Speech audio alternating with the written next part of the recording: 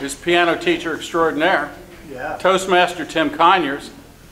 Tim is evaluating the man on the bagel buzzsaw in the back of the room, Toastmaster Tim Linger. Please join me in welcoming Tim to the lectern. Be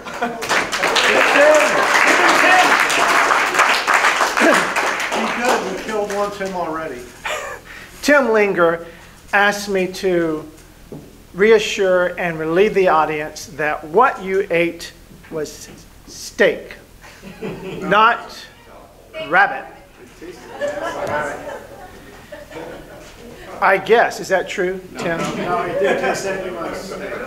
Where'd he go? Why are you back there? Get up here so I can talk to you, buddy. He's intoxicated. All right. He wanted to know if this was going to be funny and interesting. It was interesting.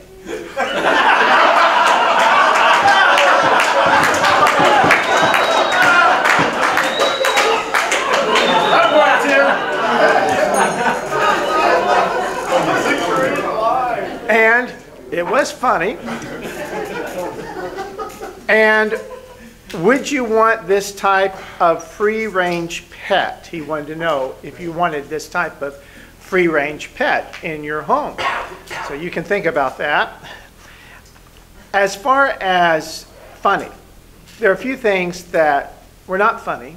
Like when you said, you remember when you said bids start at 50 cents? You remember when you said that? It wasn't funny.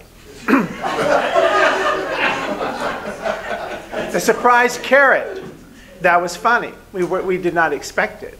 I like what you do. You do the unexpected things, and it is funny most of the time.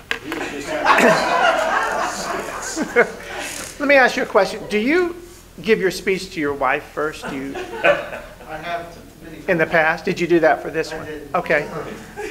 Maybe you should do that.